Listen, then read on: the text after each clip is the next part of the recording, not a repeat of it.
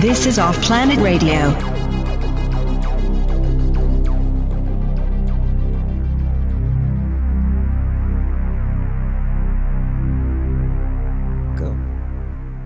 Hey everybody, welcome back to Off Planet Radio, Off Planet TV. The website, in case you don't know, is offplanetradio.com. And if you go over there, you'll actually get links to all the other places where we are, because we're in multiple places at the same time. And that gets you iTunes, YouTube, and our Patreon site, which is patreon.com/offplanetmedia. You can go there. And you get to watch the first hour of this free. The second hour, we call it the full effect. You're going to have to go to Patreon to hear that.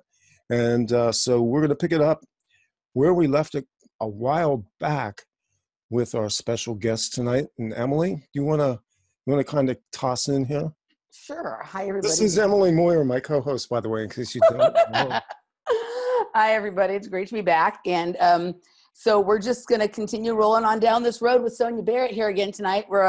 We started last time the series, The Human Game, in part 1, where we sort of laid out the game. And today we're going to delve into the next part, which will be the mind and sort of the tendencies of the human mind. And, you know, seeing as that this show has largely over the years focused on mind control, we're going to get into some of that with Sonia, who my suspicion is she has a lot different take on that than some of the guests we've spoken to in the past, and one that I find myself probably coming more and more into alignment with, and see where we go from there. And as always with Sonia, we enjoy it. The conversation ends somewhere completely different than where it started and where we thought it would go. So Sonia Barrett, welcome back to Off Planet Radio. Thank you. Oh, thank you so much. It's a thrill to be here with you crazy people. That's a compliment from you. Absolutely. No, absolutely. And in kind, Sonia, you are definitely one of the craziest people I've met. So. I know. I love it. That's the only reason why I want to do the show. Pretty much. So, all right. So last time we really laid out the game, and people really, they were delighted with the first episode you did with us, just the regular interview, and then the first part of the series. People are really enjoying it, and they're looking forward to see what we do here. And so I really wanted to get into the mind, because so much of this game exists, not the whole thing, but the largest part of the game really exists in our mind. And I kind of want to, dig into a little bit how and why that, sort of how that works. And then, from there kind of get into what is the mind control really about, what it's for, sort of how and the how and why of that, and see where we go with that. So let's just jump right in. Sonia? I'm like, are you talking to me? I'm like, I'm just listening. I'm like, okay, Emily, where are we going with it? Go ahead.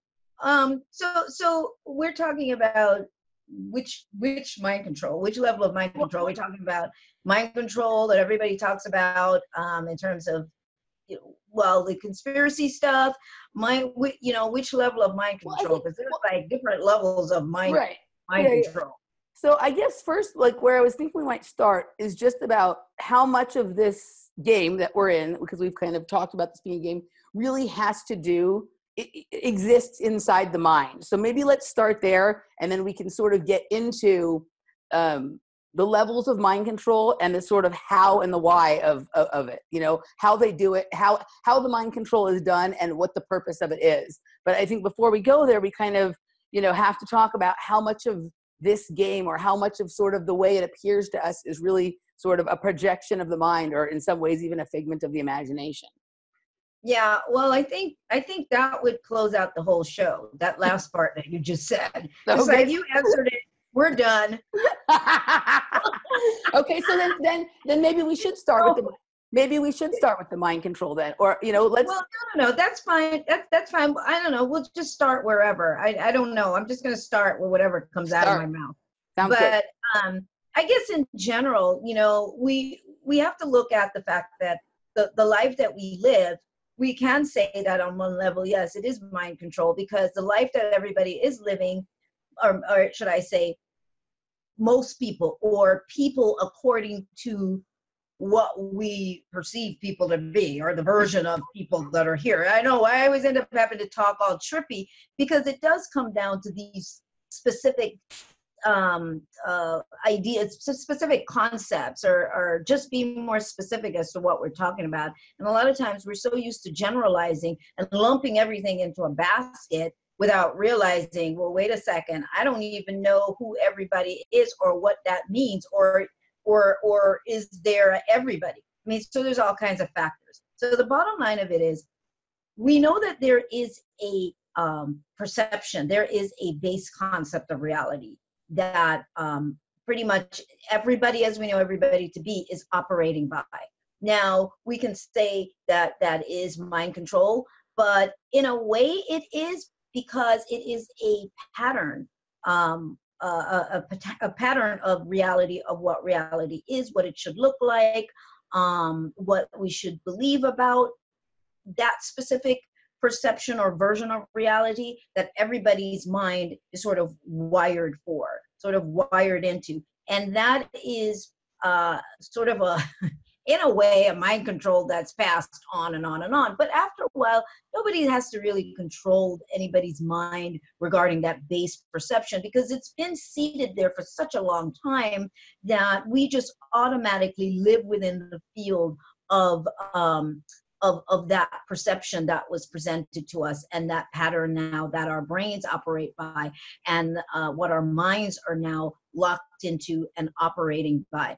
So even when we talk about any kind of mind control, just across the board, we have to realize that the brain looks for patterns, and in one way or another, regardless of what the mind control is, that person or that collection of people have, whether it be a short term or for a long term, whatever the process that is used, they have basically been wired, and their brains are wired into a particular pattern of operating, a pattern of reality, whatever that perception may be. Whether you become the Manchurian candidate, that brain is wired now a certain way to perform a certain in a certain kind of behavior, a certain kind of operation, and wired so it is triggered by different things. You know, when we look at things like Manchurian Candidate, we're looking, or what was that other movie with Mel Gibson? Gosh, you know which movie I'm talking about with Mel Gibson? Contact? He was reading, no, Catcher in the Rye. It was all about, what's it called? Geez, I can't remember. Ransom? Conspiracy. Oh, Conspiracy. Was it just called Conspiracy Theory or something like that? Yeah, Conspiracy. Yeah. But when you look, it is a programming that is happening. It is a programming that is happening, and that's where the pattern forms. There's a program that is inserted, and that's why I say it happens on different levels, on multiple kinds of levels, in order to get an individual or a collection of people to operate within a certain framework of belief system, a certain framework of a pattern. And that continues to be reinforced. The way our reality is, the version that we seem to be more engaged with, more familiar with, everything around us reinforces that. More so, however, for people who are completely unaware. The more unaware you are, is the more hooked up you are to this, you know, whatever that pattern or version of or reality is, and the kinds of behaviors. Now we can, I guess, break this all apart. I'm just sort of bringing things together as it's showing up. But we can look at situations where a whole community of people may be triggered to operate a certain way, because now we can use sound waves, silent sound. Because the human being, right, is made up of what? The electromagnetic spectrum of color, color, light, and sound. And everything is color, light, and sound, and your brain is responding to these frequencies.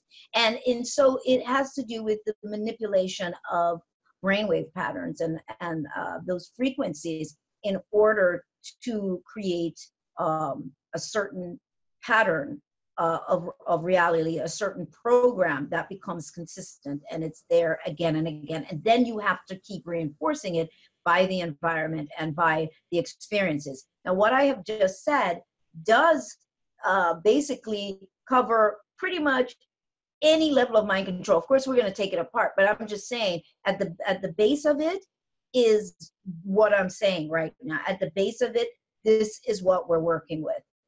So I don't know if you want me to stop there for a minute.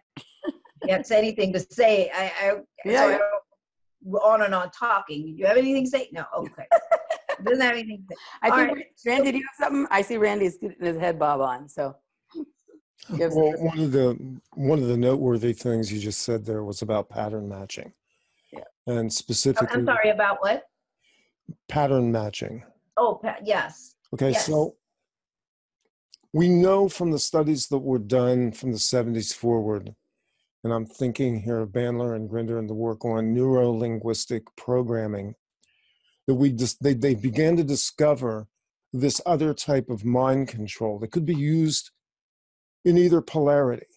Because basically NLP, you can use that not only to program yourself, which was what Silva mind control taught, but also to program other people by interacting with them and pattern matching in a relational sense. So when we talk about mind control, we're talking about a two-edged sword at all times. And absolutely. I think, it needs to be said time and again that we think of ourselves as being sort of laboratory mice. There's the whole victim status that comes with waking up, because you do realize that you really have been lied to. But at the same time, all of a sudden, that very act itself interrupts the pattern.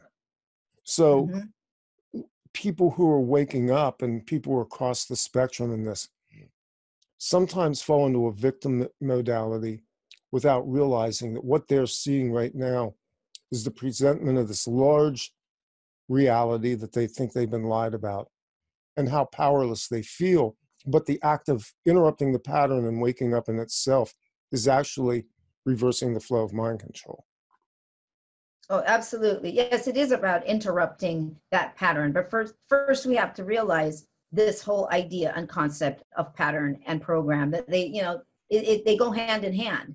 A pattern, everything is made of a pattern. Everything is a pattern, which is why the brain looks for it. The chair, the design of the chair, there is a pattern that exists. And I'm not just talking about the wood involved just to make the chair, but I'm speaking of the frequency itself. Is a pattern. There is a which is quantum physics now. There is a quantity of something that establishes that pattern. That energy field that supports that pattern, including this human body, including everything. So it's the realization as to why then, is the brain looking for patterns, because it operates off of these patterns that become programs. We want to get away from being programmed, because people say that, well, how can I not be programmed? That's not really what it is. It's not really that. This part of us is designed that way for repetitious behavior, repetitious actions. The trick here is, and I'm not getting off course, but I have to bring this up since we're talking about patterns.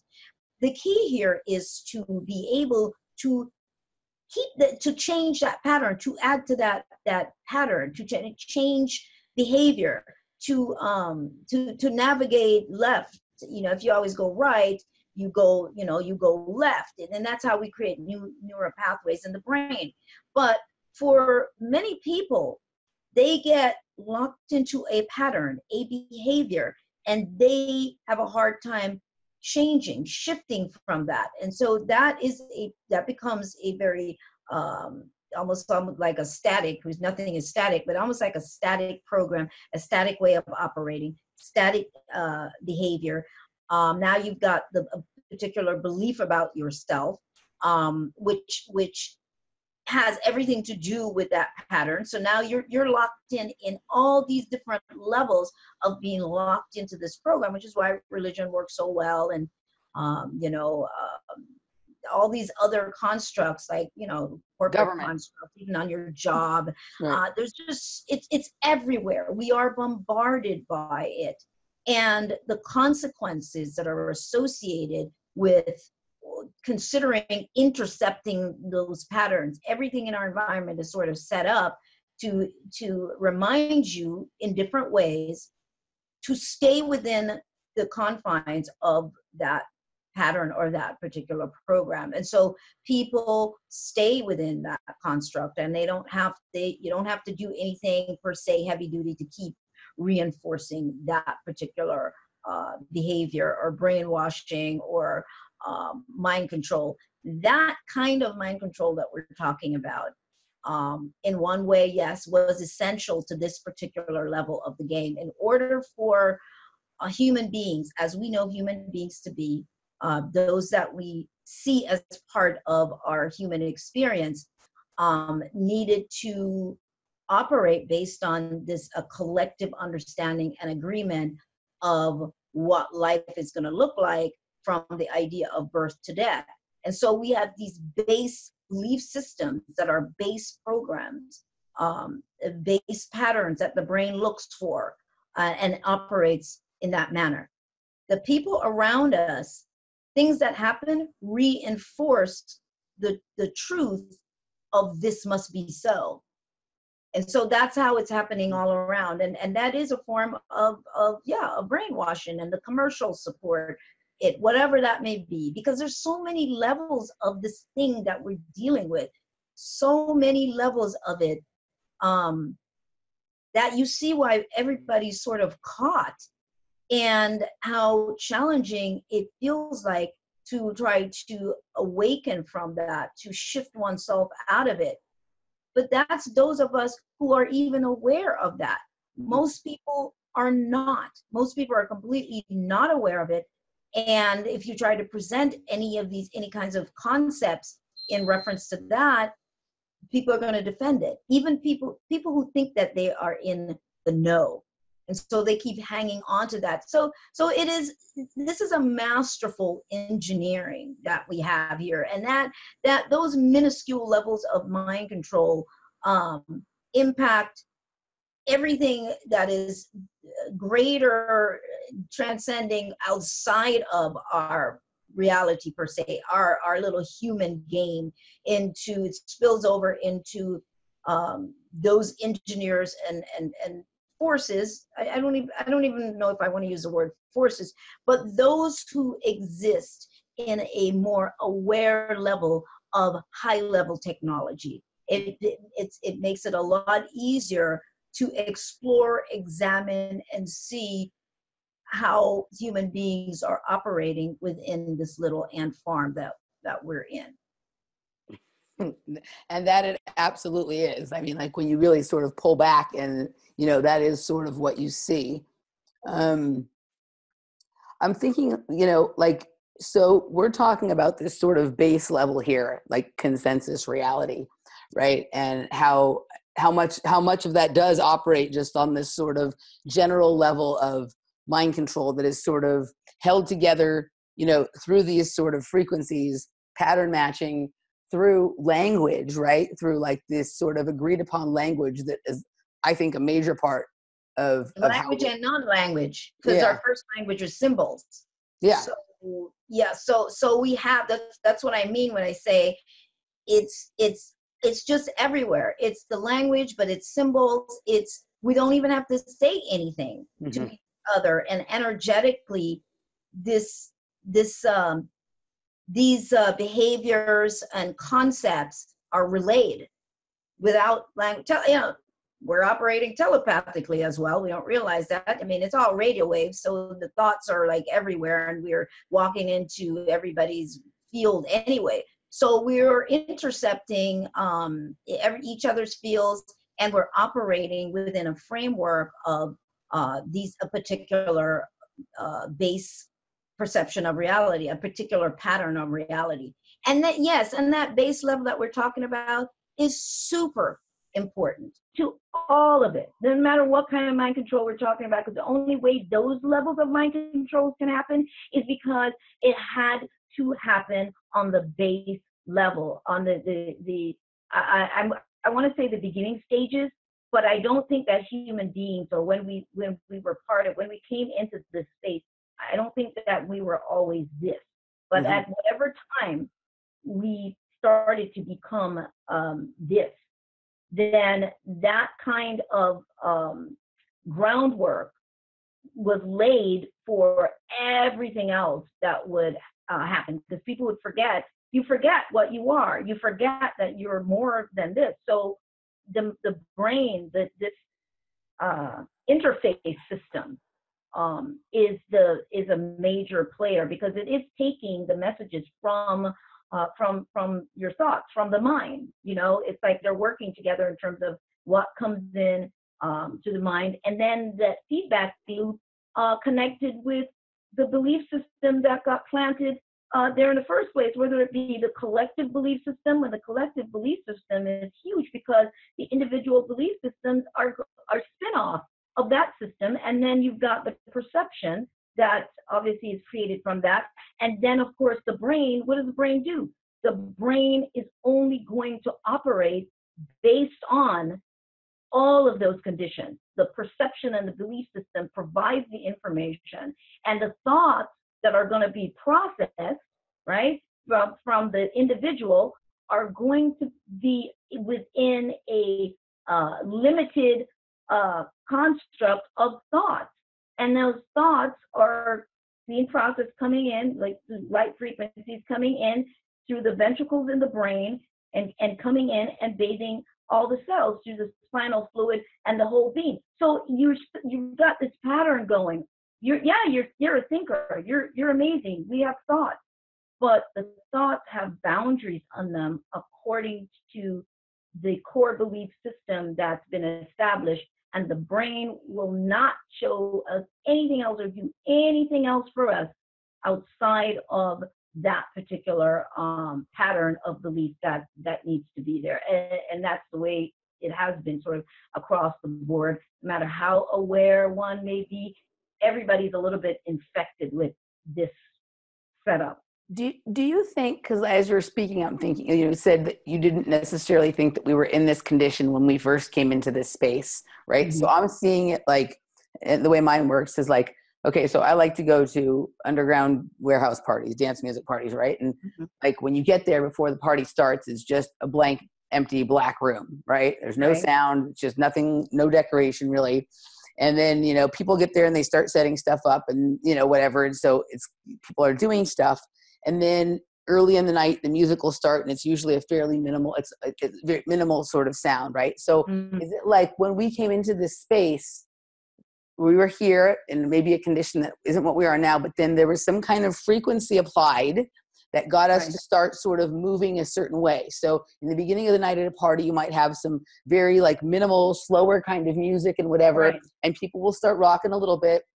And then they'll start slowly adding in more sounds and more layers and more frequencies. And then the music starts to get faster. It starts to get thicker and gradual build up.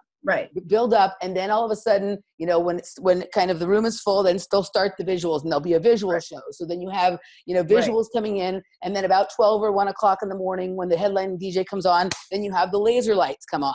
Right. The smoke machines start spraying, right? And then you have, at some point, a ton of people in there, all moving around sort of in unison, each sort of with their own maybe way it's affecting them inside their head, but since they're, and they're projecting some of that out. So you're almost like even though there's all this stuff flying around, it's creating a certain sort of hive mind in that room, to the point where when people leave the next day, they'll be like, man, the party had the best vibe. You know what I mean? I felt like this, I felt like this, I felt like this. And 90% of the They're people— in a zone. They're in a zone, right. a certain zone. 90%. So is that sort of what you're saying has happened here? We're basically like in a large warehouse with the variety of, they sort of somehow, whether it was by the architects of this situation, or someone who sort of figured out that we were in a space and that manipulation could occur, they started with the base frequency that sort of got everybody like— gradualism is what you're saying. Yeah.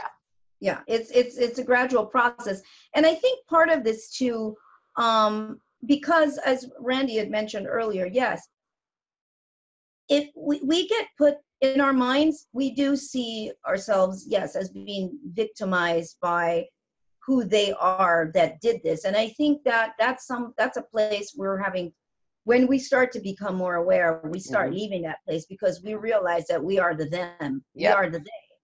And I think that, well, I don't like to use the word like say I think, because there's an awareness that I have, there's a memory, there's an understanding that I do have about it. But there's a point where we come down this ladder then, which is, we say, of frequency. And I think that in the visible light spectrum, because you got the visible, the visible light spectrum before you hit infrared, and infrared moves down to the Hertz field or radio field, which is where we have these bodies. So we can't really say necessarily, yes, when we came onto this space, that we necessarily were even in these bodies, because these bodies are constructed specifically to process the gaseous laws of this space, of this reality.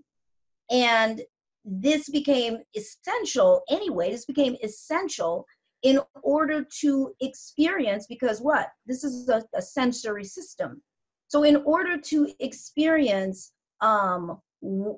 everything, touch, emotions, all that stuff, we had to have these bodies. Now, it is quite possible that over time, as we know, you start getting carried away. You start getting carried away with this thing. And you know how emotions get into the mix. Yep. Gradually, there are changes that began to, I think, also occur gradually as we became more immersed in this third dimensional field and all the thrill of feeling and experiencing and processing.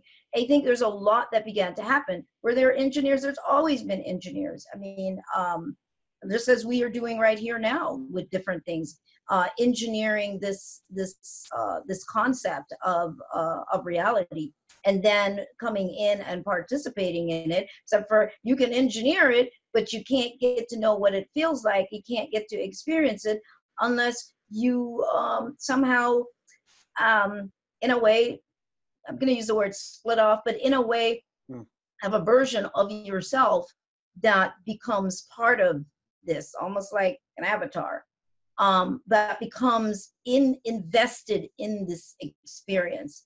And so, so over time, there are different kinds of adjustments that I think gets made, but it's kind of easy to do because human beings, our brains are networked into a system that goes beyond here. You have to be. Everything is connected beyond space and time, beyond. But in terms of this particular construct of reality, there are layers in terms of the actual networking, the networking system.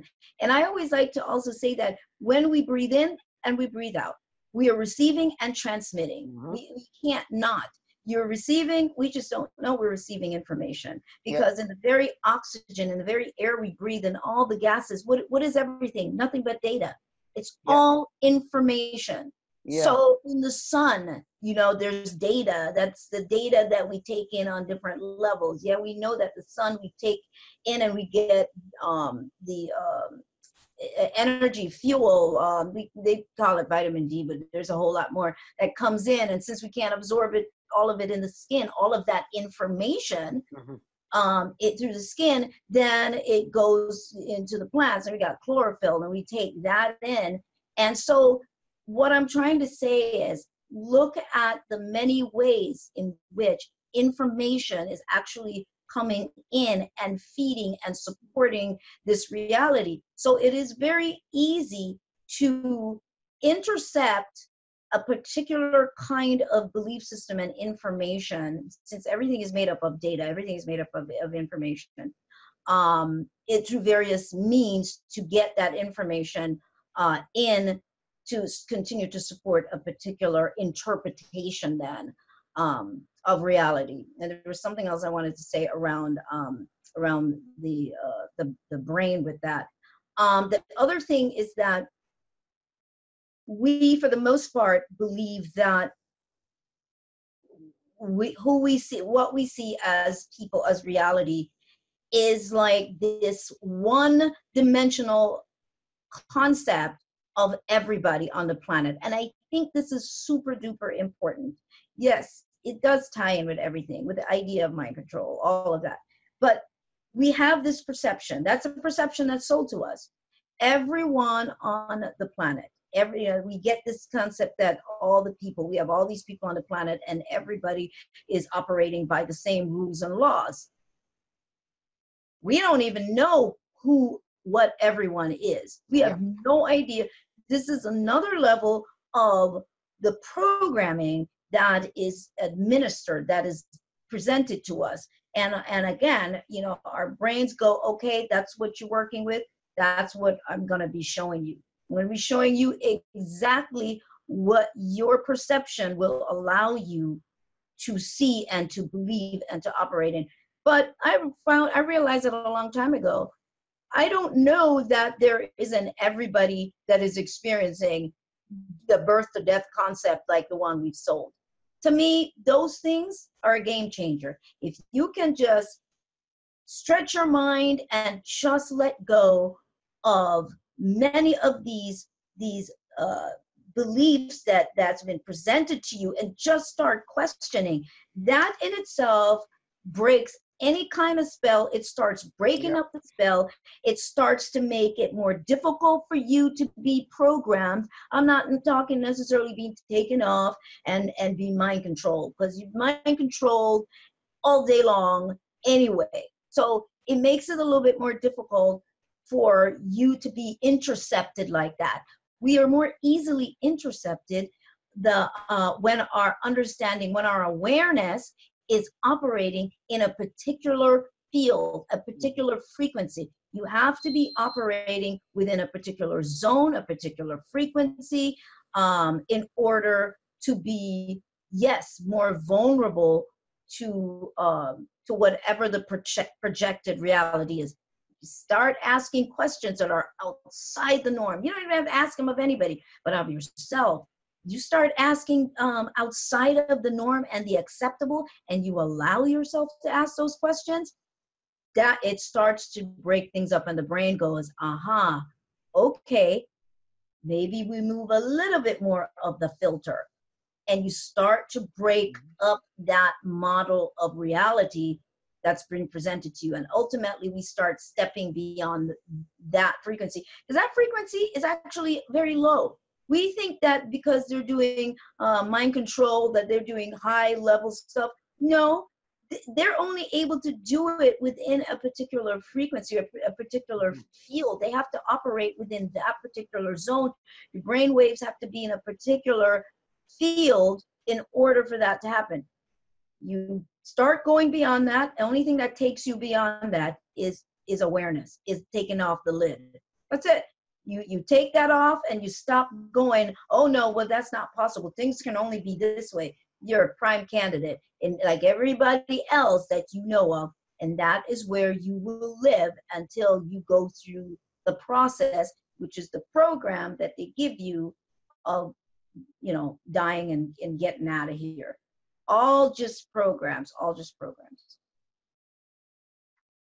Randy, did you have something to say? I saw you sort of nodding along in some spots there. No, I was basically nodding because and smiling because of this whole concept that we don't really all experience the same reality at all. Mm-hmm. We don't experience even what we perceive as the same reality the same way. And Mm-hmm. the more I've been around people and the more I've exposed myself to people who come from different cultures and different understandings, the more I've realized how unhomogeneous this whole thing really is, because I can stand and look at something and perceive it one way while the other person looks at this as a completely different situation.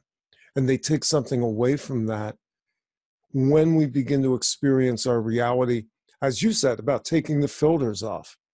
I mean, we've got all these filters. That was the entrainment that happened in the cycle between birth when you're wide open. Mm-hmm. And effectively, we think of raising children and education, but effectively what we're doing is we're putting filters on a reality because small children come in, they're wide open, the frequencies are all open. And what Well, that's why is, we have to shut that down.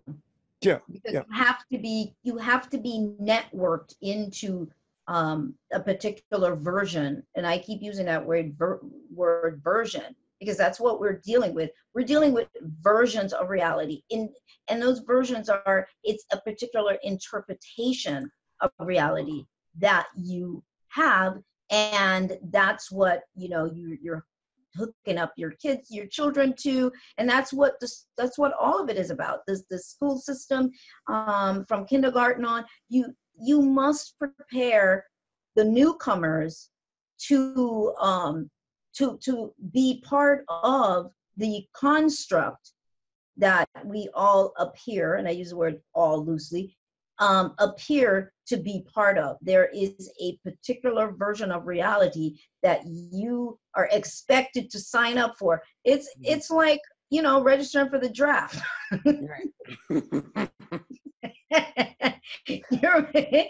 You're basically, you come in and your parents they just follow along on the same pattern, and they get you all hooked up for it. They're like, they give you what they can at home based on their programs. And then it's time to go off to kindergarten. And you go to kindergarten or preschool or whatever it is, and they get that going, get that brain going. It's like, this is how you will operate within the construct and within this version of reality. You will not go outside of that. So we're going to give you your times tables, which is something I talked about some years back, how important the timetables are, because timetables, if you look at it, it is a pattern. It is a belief. 2 times 2 is 4, 2 4s are 8. There is a specific understanding of a quantitative value that must be invested in and believed in, and the brain takes that pattern. And that's why money it can be such an interesting thing, because what we're playing with is a formula of a numeric system, a value system, and one that we must all agree on for that game to work that certain way. And change one, $10, $5, and so on. And when you change one element of that reality system, you now have mixed it up in a completely different way. I mean, 2 + 2 = 4, right? In a base 10 system. Yeah. It could be anything. It is whatever we say it is. Mm-hmm. It is. Now, and if people go, well, that makes no sense. Well, just look at this. If you try counting, according to this numeric system we've come up with, you will never reach an end. There's no end. You could count till eternity. You will never reach an end. Why? Because numbers really don't exist. Because it doesn't really exist. But it exists in order for us to have a particular version and interpretation of reality, and for us to have the kind of pattern constructs that we have that have quantitative value applied to them, a particular amount of of energy to support the pattern, again, of a chair or of this body. It's a particular amount, a particular formula of energy that forms that particular pattern. So we're seeing, along with the money stuff here, that we need those numbers in order for us to have these ideas of our money to be the catalyst anyway, which is why we say it's a current, because it's ever flowing. But in order to get this experience of a little or a lot or poor or rich or any of that, we have to come up with this game we play, the story that we tell ourselves, and the system, just the basic system. The fact that the system can keep adjusting the value of what we call a dollar, value of money. $5 can be worth now 10, or depending on the economy, it can be worth 2.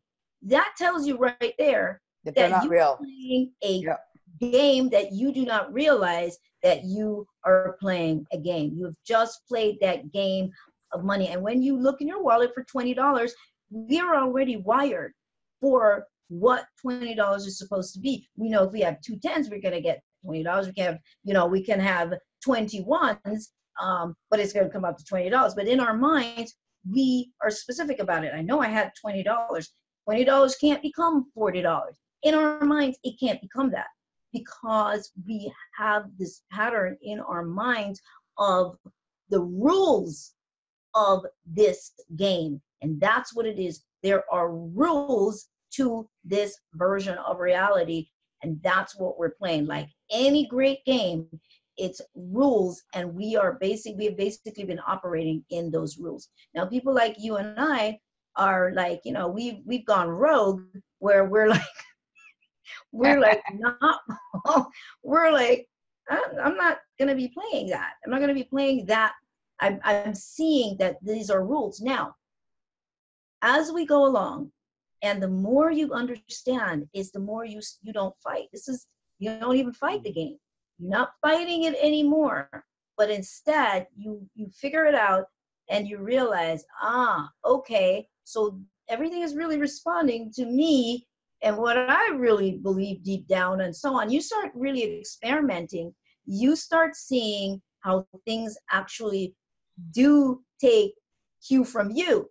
Mm-hmm. But the reason why life keeps being what it is because the cues that you're giving are based on that program that you're operating from. So it's just going to keep giving you that. But if you are at war with it, it just keeps you in a loop, and it'll just keep rolling out more stuff, and you feel like you're stuck and you can't get out. Again, we've said it, it's a criminal freaking game. This game is insane. But there is a science to it. And that's what we're starting to look at. And we have to, if anybody says, I really want to know, because people say, how can I escape the matrix? And some people get irritated when I go, but it's not about escaping. Escaping just means you're running away. For me, it is about mastering, it's about transcending it, it is about hacking it, it is about breaking those codes, it is about hacking my own mind, it is about giving my brain the permission to remove filters, and so that I can see more and more and more. And that's what happened in the 90s with me. I didn't know what happened then, but I realized that with my diligence at what I was wanting to do and to understand and to hack this, didn't even know the word hacking, but that came off. Something was removed, and I began to see more and more and more. Now, I didn't understand everything, obviously, because it's gradual. But I started to be able to see, like, behind the curtain, more and more and more. And the more I have released, the more I don't need reality to be specifically what everybody calls their norm. The more I don't need that, is the more I get to see. Mm-hmm. It's not, you can't see it. It's not it keeping itself from you. It's you keeping yourself from it. Yeah. What are you going to say? I thought you were going to say something. No. Well, I mean, you just said a lot of amazing stuff there, and it's brought up a couple of things. I'm trying to decide where I want to hop in here. So in some ways, what you're describing is like a computer and an operating system, right? And like, you know, if you, and then you have plugins, the computer and the operating system has plugins. And then you get into this situation where like some people are running one operating system. They might have the same kind of computer, but some people are running one operating system and another's running another one. And so things can't quite coincide correctly. And, you know, sometimes people, I'm known for doing this, don't necessarily want to update their operating system, right? Right. You'll keep Gotta upgrade. You'll keep using it as long as you can until eventually it forces you to, and as hard as you can too. Let's point out that Emily is the person who opens all the windows, leaves them open forever. I do that too. You know, my computer's not running very fast. But at least I know why. At least I know why. I'm going, oh my God. That's exactly what I do. I open all these windows and then slows the computer down. And it slows it down, but also like I don't like it when like the way the different, you know, programs and applications, I don't like when it changes how they look. You know what I mean? Because I'm used to it being one way or whatever. So I'll resist the upgrades to the operating system or whatever, especially with phones. Eventually they'll force you into it because they want everybody to be in that same homogeneous reality that we're talking about.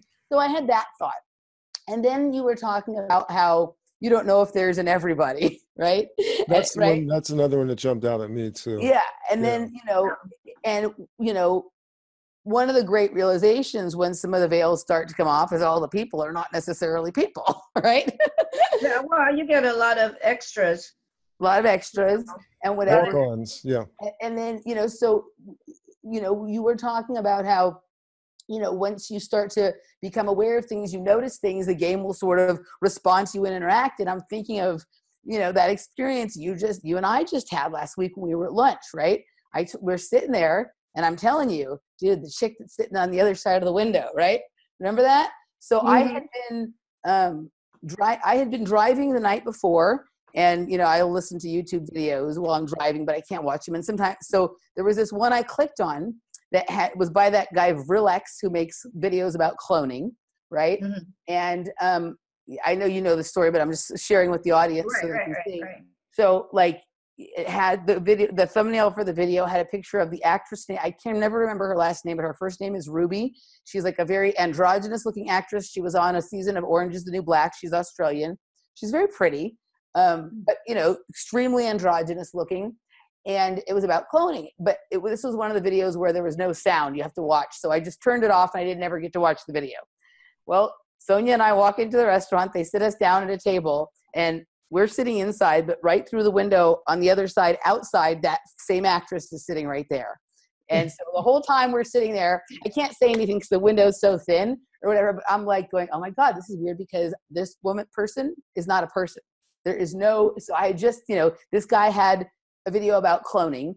And, you know, when I saw her on Orange is the New Black, I thought she was interesting, you know, but like, yeah, there was something weird about her. This person gave off no energy. This person was not a person, but somehow, you know, that with my level of awareness where it was, like that thing had come up in my feed and the game just showed it to me. I'm going to put it right here. You can, you know, and you can decide for yourself whether this person is a person or not. And I'm telling you, I don't think that's a person. Right? But it was that fast. You know what I mean? Like the game showed it to me that quickly. And it was really weird. Like she's sitting there and she's very pretty. And obviously she seems to think she's real. The person she's dining with thinks she's real. And probably every other person in that restaurant, except for Sonia and I, probably thinks she's a real person. So it has to do with levels of perception. But it was really trippy. And then the person that came and sat down next was clearly a person, had so much energy coming off of them that it was like almost agitating me. You know what I mean? So it was such a noticeable difference. But this is what we're talking about in terms of layers and levels of perception. Like, I think even some of the people who are not people think they're people. Well, there's so much of it. And, you know, one of the things that I have said, I know I say a lot of trippy things too, but we like it. Keep saying it. These are all things that, you know, obviously, you know, I've come to realize, and I've written about it. I wrote about it in the Journey of Possibilities. You know, is that, yeah, we're all program streams. It's just different kinds of program streams. Because everybody wants to think that we have this perception of what we are. And like this person that you're talking about, it's a program. I mean, it's a program stream. It's a program, but what does that program represent? You know, that's the question. What does that program represent? You know, what is the purpose of that program? Whatever that purpose is for that particular kind of program. And then there's the program of Sonia Barrett and of you, but there it's almost like a more, like it's unevolved. It's a completely different thing though, because of the experience that this is supposed to have. Now, let me back up with that again, because the reason why I can say some of these things, and this is what I also see and understand, the reason why I can say that is because I keep wanting to point out to people, you keep thinking that who you are is this. And that's what makes it challenging for people to accept some things, is because they're like, yeah, but I am, or we, or whatever. No, this is just a projected version of I can't even say I can't even find words to speak some of this stuff, but it's a projected version or concept or program that is a character that's identified as me, as Sonia, and all the things that will define, you know, Sonia and Sonia's purpose in the game, and all of those factors. But that's not the totality of me. And people will say that, oh no, we're spirits having a human experience. They don't believe any of what they've said. They have a perception of what spirit is having a human experience, because they'll still turn around and they'll still be all upset about this, about all of this part. No, this is not, I'm coming in, you know, as I say, from back here, I'm coming in, whatever we are, that is like so large, so unconfined, is operating this, right? And the character that has been created around this specific interpretation of who Sonia Barrett is supposed to be, or who Emily is, or who Randy is, and the genetics that are involved, and all the information. Then we look at that. We're transferring information from your mother and your father, data from your bloodline, and also from the collective human experience. So we're just passing on information, and that information changes, or some of that information will change according to the evolution of that environment that one is born into. But then there's some base rules, some base information that has to remain there. And some of that information is such information as the information required to continue to construct the same kind of human vehicle with the same kind of sensory system. Those are like base operating programs. They don't go anywhere. They can be evolved, but chances are we just keep living that over and over. And that's why I know we weren't talking about that, but I was going to say that's why the human dies. That's why the vehicle dies for the being, is because there's no evolution. It's the same data that's being passed on and on and on and on. And so the system, the body, the system is wired or programmed based on the instructions from the brain to shut down if the human does not, I think, reach a particular, frequency in terms of awareness. It starts to shut you down. And most people are not asking profound questions. Most people are operating on their religious programs, which is a box. Your purpose, you run out. The brain is like, what? There's no reason to be here anymore. There's nothing new coming in. It's the same information, same thing. You're living this repeat pattern. You're on a loop, you're on a loop, you're on a loop. And that's the way this base default program, as I like to call it, is set up. Then you out of here. You just waste of space. You're out of here, you know, and it just goes on like that. You come back in, but you know, you have to in order for, at some point, potentially, the individual or the human race eventually evolves. There's a slow evolution that happens with the human race on a collective level, whatever that human race may be. And I'm speaking in terms of the version that we seem to be familiar with, the version and interpretation of what the human race is.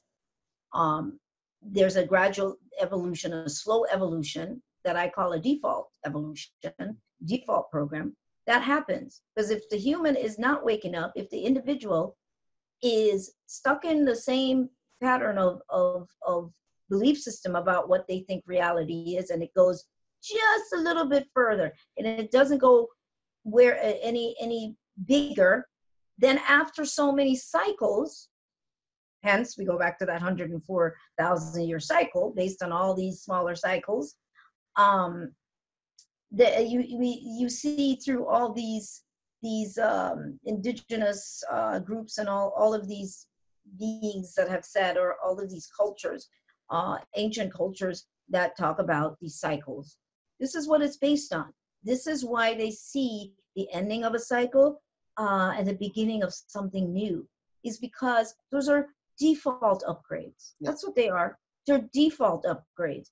And when the individual, if the individual awakens to a level of awareness and go, oh, okay, so really, I'm not really controlled by this, but as long as I am zombied out and I am just operating like this, then the system is designed to do a collective upgrade. Mm-hmm. But I don't have to wait on the collective upgrade. Yeah, that's what I was just going to get at. Yeah, I'm okay, I get it. Boom, it's on. I'm moving, I'm open. I'm like, yes, I want to see. That's something completely different. But the people that we see, for the most part, that are shown to us anyway, in our reality, are not necessarily doing that. Even the people who call themselves aware and spiritual. And when you got to do all these labels, that tells me that you're also really asleep. Yeah. Yeah.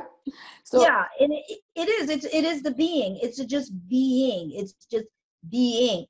Too many labels. All these labels, because of how the game is set up, the game operates off of all these little things. It just keeps you more there because now you're being something specific. You got to be specifically that, and it just thinks you're playing with it, like the kitten or the puppy. You know, it's like they think you're playing when you're mopping the floor, and it's like jumping all around and getting them up. Right? You're doing chores, and it thinks you're playing, and you know. What you're saying here really is, to jump this system, to really be a rogue, you have to be in a constant state of challenging your own perception about what reality is, challenging your perception of who you think you are and who the people around you are. And we need to be doing that to each other. And so, it's, those of us who have, consciously chosen to go rogue, and we want to jump the system, not escape, right? Not escape, but jump the evolution. We don't want to wait for everybody else. You know what I mean? It's imperative that we are constantly examining and challenging what we think, who we think we are, who I think you are, what this all is, and not ever become firm on a decision as to what we think it is. Right. There's no finality, because it's going to show you according to what you can accept. So every new level of awareness, that's where you are. That's where you are. Then that's a filter that comes off, and you're able to see that, and you just keep being able to see that. Nobody's keeping anything from you. Nobody's really doing anything to you. But it's what we don't understand that makes it feel like things are being done to us. And certainly on one level of the game, the way it is set up, yes, there is those moments where you do see that, well, why are they doing that to those people? And those are the things that we have a hard time with. Why are those people suffering there and this happening over here, and all of these factors? And what we must remember is that you can't say all of what we just said and realize that everybody really truly is here as a free agent on this ride and this experience. We can't say that over here, but then it doesn't apply to anything else, because there's a reason why you did not elect to be born in a war-torn environment. There are reasons why, because your game and your journey did not call for that. It didn't call for that environment. You are where you are at in every moment because of what your game and your story calls for. And so that's why we moved. That's why I moved to California, and I see why. I just was so driven to move to California from high school, and it didn't happen then. And, and then I was still driven and impulsively, I got here, I came here. And and as soon as I drove in, I'm like, wow, I'm home. There was never a moment of thinking, oh, why did I do that? But this land in this moment, down to the very location, maybe where I lived when I came in, this land was essential to me and the growth that was going to occur, and maybe the people that I would meet and the experiences. And my parents brought me all the way from Jamaica. I needed to be born on that island, in that land, to those people, to that particular experience, but I needed to be out of there by a particular time so that I could be in Illinois, and you look at your story, you look at the chain of your story, and you see, and then, then here I am. But then when I look at all this growth and evolution that happened here in California, and I see what that land has provided me with, why perhaps I needed to be here to make that happen. So it's all of that we start looking at and being open, and not just get ourselves all locked into to these comfortable, finite conclusions about what reality is. I don't care what the scientists say. I don't care what they say, because that's why they keep changing it. That's why in 10 years they are like, oh, we thought that such and such, but now we realize it's not. Well, if you want to wait around till they come to those conclusions, you can. But what I realize is that that's like the approved upgrade to the operating system, right?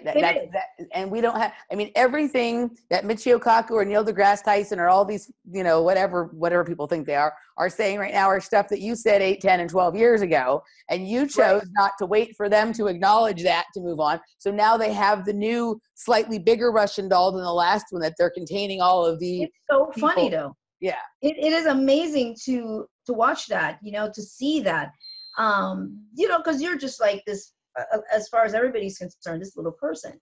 But then they get on because, they do have their physics degrees and so on and so forth. And so it's fascinating when I hear them come with, what they've just like discovered, and we're talking about this now. I'm like, that is like so old. I'm like, that is like so old. But people need permission. People are programmed to need permission to believe a certain thing or to think a certain thing. They're just programmed that way. They need that, which is why religion, once again, works and government works, is because we need somebody to, one, take the blame also, and you need somebody to tell us what to do, because we're also programmed to believe that we're not equipped enough to know what is best for us. Well, also people you can see sometimes a person who wants to do something or has a desire for something, but doesn't allow themselves to do it because that's not who they thought they were or who they think they are, even though it's very clear to anybody observing that there's something that they want to do or an experience they want to have. And you don't even have to have the government or the church or whatever. The person will stop themselves from doing it because that isn't who they thought they were or what they thought they liked or what they thought they wanted. They just basically got convicted by a jury of their peers. Guess what, guys? That wraps up the first hour. My gosh, that went by Oh, so wow. fast. So you unpacked a lot of concepts, and we're gonna continue down that road on the other side of this for our subscribers on Patreon. And I think we're going to go into a little bit more about, well, how to engage all of this in a conscious way. So we'll do that. We're going to say goodbye to you folks on YouTube and on the public channels. And we'll say hi to you folks on Patreon again on the other side. Before we do that, Sonia, you want to tell people where they can find you? And I also think you have a new radio show coming up. You want to tell people about it? Yes. Well, the realsoniabarrett.com is my website, and it connects you with everything else. So it's realsoniabarrett.com, and I do have a new radio show coming up on KPFK. I co-host a show right now, but my show comes up in June, and it's called The Expansion Zone with Sonia Barrett, and it's on KPFK 90.7 FM in Southern California. And there's, you can go to kpfk.org to also find out more and to listen to it online if you're not in the U.S. You can listen to it. Sonia is the first person on our radio show who has not been kicked off of KPFK. So we've had a few on our show who've been kicked. But if you end up kicked off, you'll be in the good company of Cynthia McKinney and Danny Katz. Yeah, well, I know the game. That's why. Well, that's the whole thing. Like, they're the two of them. Well, I love them and respect them, and Danny's my good friend and whatever. They're mad. They're mad and they're challenging the system. And you're like, I don't even care about the system. I'm just going to go over here and do this. And so you're. I think you get it, and so it's not going to be a problem. And I look forward to being able to enjoy that in the car. Yes. Yay! All right, we'll see you on the other side, guys. On the airwaves, FM. Wow. We'll be back.